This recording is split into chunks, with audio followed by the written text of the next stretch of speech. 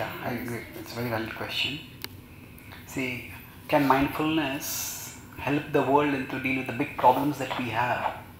And yes, a few years ago I was invited to the UNESCO to speak, and there the UNESCO head was speaking. He said that it was the 60th anniversary of the United Nations UNESCO Foundation. So they said that basically when the charter, they said that war begins in the minds of people.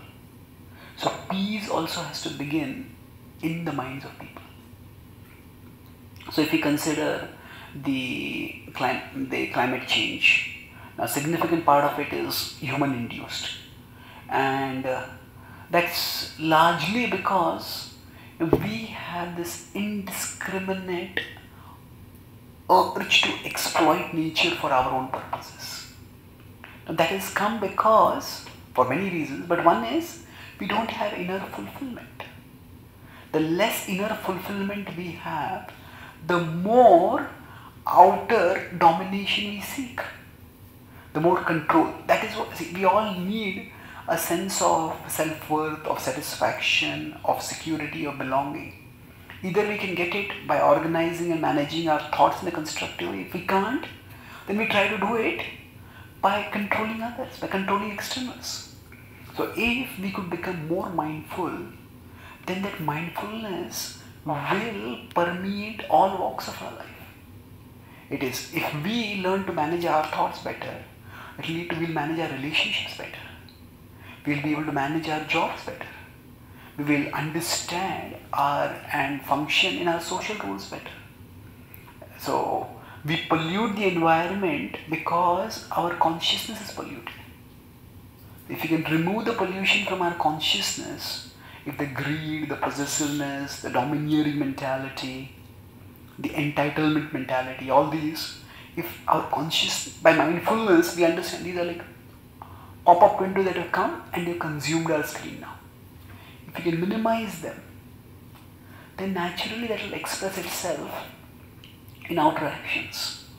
I come from India, from Mumbai, so we have a Govardhan Eco Village. It's an eco-friendly community which has won international awards, including an award from the United Nations. So there, it started about 10 years ago.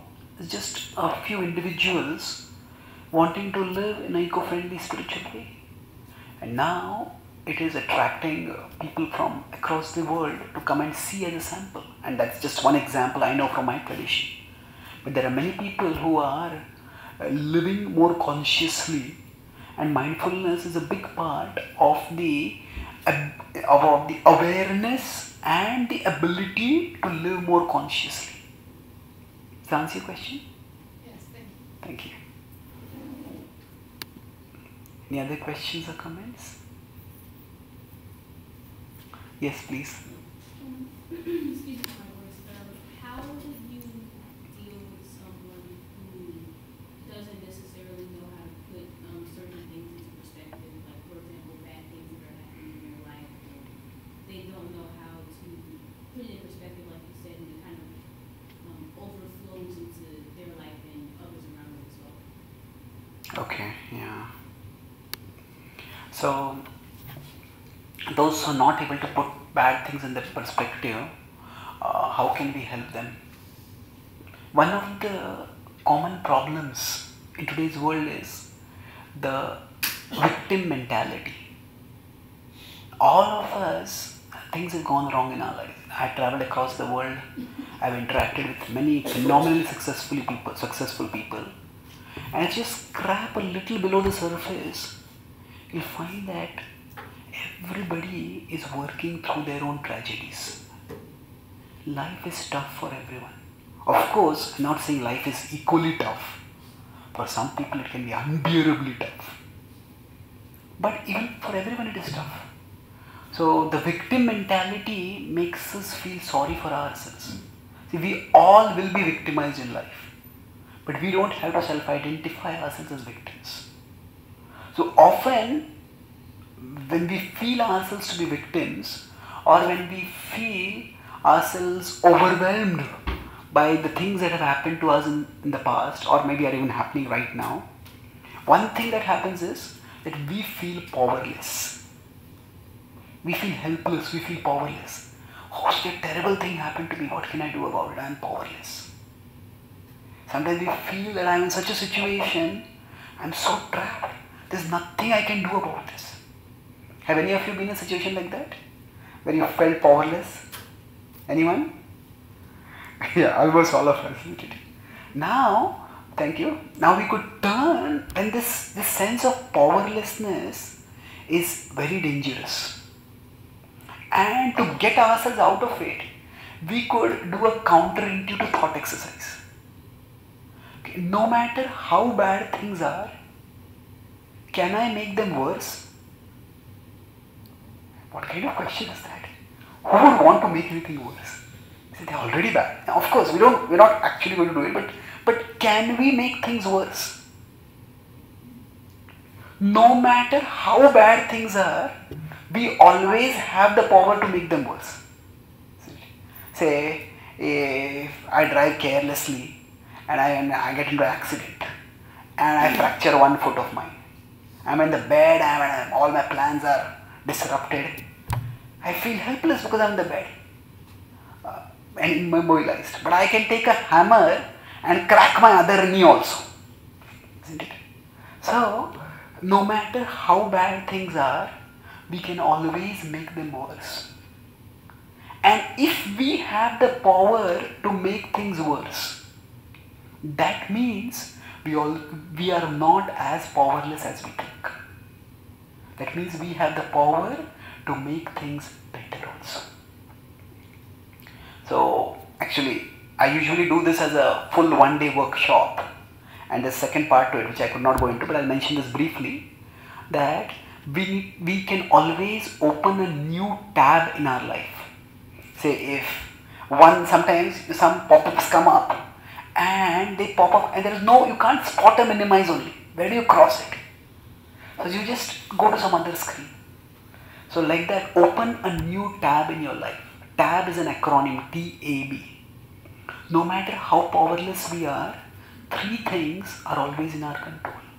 Our thoughts, our attitude, and our behavior. Our thoughts means, what do I think about? Say somebody has betrayed me, somebody has wounded me, somebody has violated me, whatever. Life can be horrible at times. But what we think about is always in our control. Some bad thing has happened to us, and to deal with it we have to think about it. But we don't have to constantly keep thinking about it. So, especially our spirituality can provide us a satisfying, strengthening object of thought. So, what I think about, I got a fracture. I can keep thinking about the fracture and feel sorry for myself, or I can think, okay, on this bed, what can I do? Maybe I can read this. Now I have my phone, I can access this, I can do that. Maybe I can do this course while I'm on the bed or whatever. What we think about is in our control. That the world doesn't control it. People can't control it. Second is attitude. Attitude means how we look at what has happened. We can just say that, oh, this terrible thing has happened and my life, always terrible things keep happening. My life is rotten, the world is against me and I am doomed. Or we can look at it as, yes, bad things do happen, but sometimes bad things lead to something good. Sometimes when one door closes, that's how another door opens. And if we look back in our own lives, we may see that what bad things happen to us, sometimes that led to a better thing happening. And this is where actually an awareness of the higher reality of the universe, that there is a higher organizing principle, there is a deeper intelligence in the universe, that can help. So things may not go according to my plan, things may not be in my control, but that doesn't necessarily mean they are out of control. They are under some higher control. And if I just keep doing my part, things will be taken care of. So an attitude is, oh, this is terrible and my life is doomed. This is terrible, but maybe something good will come out of it. Let me see what I can do. That's attitude. And B is behavior. Behavior means how we act is up to us. Or sometimes some people get sick and they behave in such a sick way that all their caregivers become sick of them. Isn't it? Or sometimes some people are sick and still they try to maintain a positive, cheerful attitude and they create warmth around them. So they attract of warmth also. So behavior means what? At how we act in the situation is up to us. And one way to behave in a constructive way amidst difficulties is to decrease our functioning frame of reference. That means if something terrible has happened to me from my past, and if I start thinking, and I'm still reeling under the impact of that, if I start thinking, what will happen to me after 10 years, what will happen to me after 20 years, or even what will happen to me after 1 year, at that time the variables are too many. And thinking too much long term only overwhelms us. So decrease the functioning frame of reference. Okay, for this one day today, can I act in a way that doesn't make things worse? It's free. Can I act in a way that, a more positive note, that makes things better? Can I act in a proper way for this one day today? Or if one day appears too much, for the next 1 hour, can I behave in a way that would make things better? One way to do this is also, if I were counseling someone who were in this situation, if my friend were in this situation, how would I suggest that they act in this situation?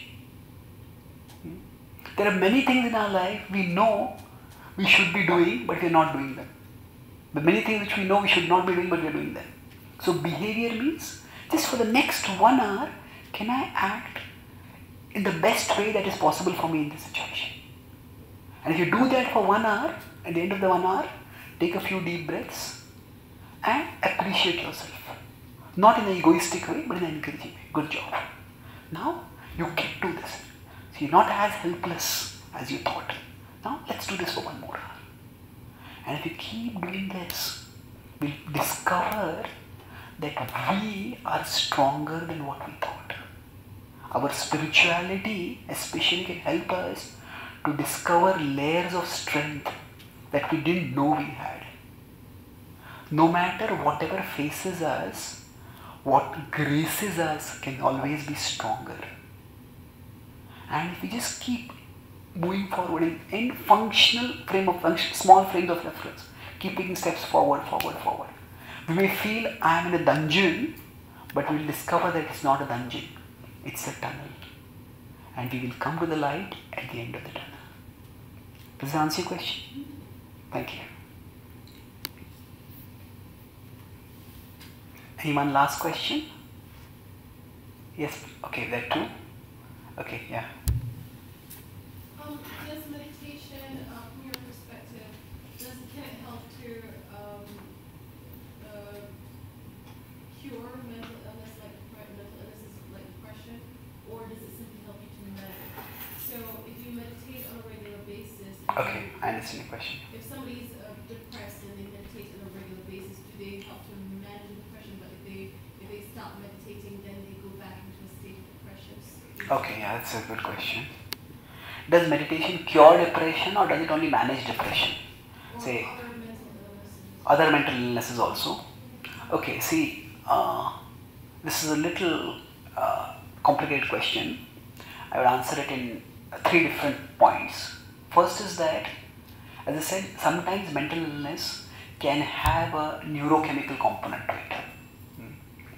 But it is not healthy to presume that that is the case. I'm feeling depressed, just pop some pills. That can create dependency on the pills. So we need a multi-dimensional approach to it. If my relationships are horrible, if my career is down the drain, if my health is poor, and I feel depressed, well, there are reasons to feel depressed. And just taking some pills is not going to solve the problem. I need to address those issues also as much as I can. So same way with respect to meditation. So what applies to medication also applies to meditation. It's not that if everything else in my life is wrong and I meditate and everything will be solved. No, meditation can give me the inner strength. And with that inner strength, I can work to address the relationship issues, the health issues, the career issues. So it's not that meditation is like a magic wand that will solve all problems. During meditation, if we do it well, we will feel good. We will feel peace, we will feel power, we will feel a sense of purpose coming into us. And with that power and purpose, we need to act in our life. So in that sense, when our life is still a mess, meditation can help us to at least manage the causes of depression so that we don't get overwhelmed by it. But if we make it a habit to meditate regularly, then we can also fix the things that are wrong in our life. And in that sense, depression, if it is coming from some external causes, which may be snowballing in our mind, so we address those causes in a reasonable way, and the depression will not only be managed but will get cured. Now, in some cases, if in a person's life everything else is right, but still they are feeling depressed, then we need to check whether there's some neurochemical imbalance which is causing that. Then some medication may also be required. But that medication, we don't want dependency on that. Unless it's a serious problem within the body because of which it's not able to produce certain chemicals or whatever. So meditation will give us that perspective. Okay, do I need this? How long I need to take it?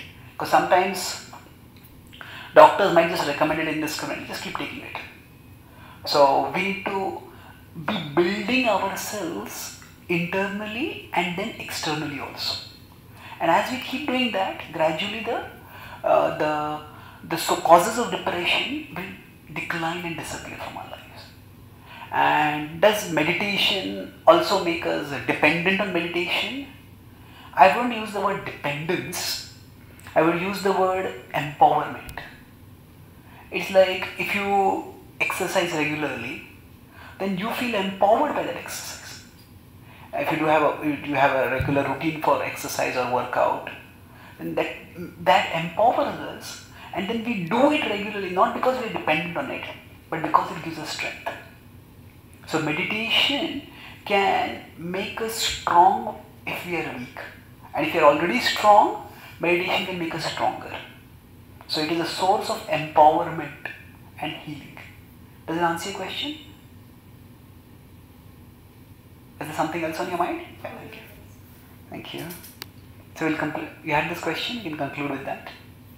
Well, I think you kind of covered it in here. My question was in physical pain, there's a positive side to physical pain. For instance, like your hand is in the fire. Yeah. Pain tells you that you're doing real damage to your body. Correct, yes. In emotional pain, I think it works similarly, telling you that sometimes you need to get out of situations. So as we're cultivating tolerance, how do we determine when we should tolerate and when we should stop and remove ourselves or try to change our situation? Oh yeah, that's a very good question. Just as physical pain is an indicator that something is wrong, which needs to be fixed, so similarly emotional pain can also be an indicator of something being wrong. So when do we fix it? Or when do we just tolerate it, or when we move out of it? Yeah. Broadly speaking, all of us can benefit by increasing our tolerance level. That means, say right now, if you are hearing this talk, if suddenly some noise starts coming over here, now that noise will distract us. But if you could tolerate that noise and focus, that's a strength, because life will distract us in so many ways. So in general, increased tolerance level is always beneficial. But that doesn't mean tolerance is alone the solution to all problems. Tolerance is for a purpose. Like say right now, the purpose would be that you want to be a part of this talk, understand it. So your purpose is to focus on the talk, so you tolerate the distraction. So we all need to have some purpose in our life. And tolerance means to keep small things small so that we can focus on the big things. But if tolerance, if we are obstructed in doing that big thing itself, if the pain becomes so much that we can't do the big thing, then tolerance is counterproductive at that time. Say, suppose you are going in a metro train. Now in India, because the population is so high, the metro bogie is for 50 people and there are 300 people in that bogie. And people are squeezed together. Suppose you are standing and some people are like bullies. So you are standing and this person comes next to you and starts pushing you. And then suppose we get angry and say, how dare you push me? I'll push you. You think you are so strong? I am also strong. And they push us and we push us and they push us and we push us. And we get so caught in pushing that our station comes and goes. And we are still pushing. Now that would be foolish. Okay, you think you are a big boss? Okay, no problem. So I'll move aside. You want more space? It is a short journey. I'll tolerate it. So there, keep the small things small. This person wants to show off themselves. Okay, I'll move aside. But suppose that person starts pushing us out of the train itself, then we can't tolerate. Because that is interfering with our purpose of getting to the destination. So, it is our purpose that gives us perspective. And then when to tolerate, when not to tolerate. So, if that person starts pushing us out of the train, then tolerance is foolish at that time. Then we have two options. Broadly, it's tolerate, mitigate or immigrate. So mitigate means, maybe raise an alarm and maybe other passengers come along and they say, don't do this, stop. We do something to counter it. But if that person has got several other people in their own group, then immigrate means we might just go to another bogie. So all three approaches are valid. And all three approaches can be invalid, depending on what is our purpose.